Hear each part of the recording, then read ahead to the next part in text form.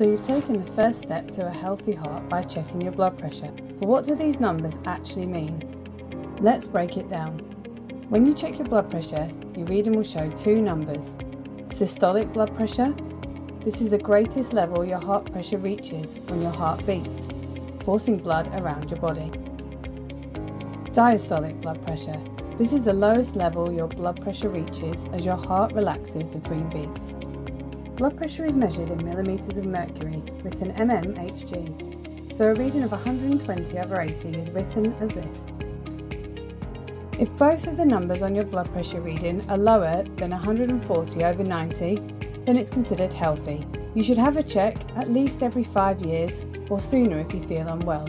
If you're overweight, smoke or are over 65, you should check your blood pressure more frequently. If your blood pressure reading is higher than 140/90, check again and use the average of the two readings. If it's still above 140/90 but you're feeling well, go to a pharmacy or arrange an appointment with your GP within 2 to 3 weeks. If either of the numbers on your blood pressure reading are higher than 180/120, it's considered very high. Take 2 more readings, wait 5 minutes between each reading. Use the average of the 3 readings.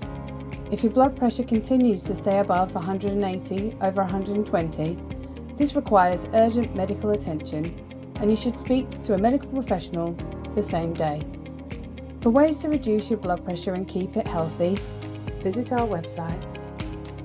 Take a sec to check.